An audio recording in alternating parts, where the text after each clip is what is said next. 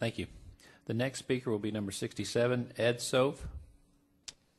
You should pass this ordinance tonight for reasons that you already know. You are aware of the fracking industry's tactics.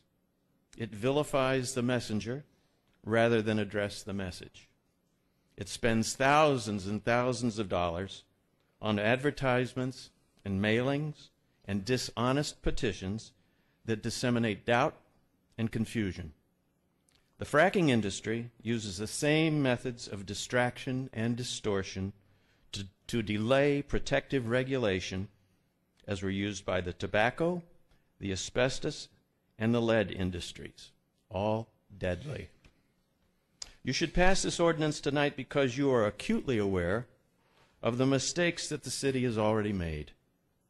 Those mistakes continue to erode the public's confidence and trust in city staff and city council. Passing the ordinance will be a momentous step toward restoring that trust. You should pass the ordinance tonight because you know that the state agencies that are supposed to regulate the industry and protect the public health are either grossly incompetent or shamefully corrupt. You should pass the ordinance tonight because you know that many eyes, locally, nationally, and internationally, are watching. The perception that, as the Guardian newspaper in London said, that Denton is, quote, a fracking hell, can either be reinforced or forever dispelled by you tonight. You should pass this ordinance tonight because you know that the legal tide is turning. Cities are winning lawsuits that vindicate their powers of home rule, and citizens are winning their lawsuits because of the horrible impacts on their health and property inflicted by fracking.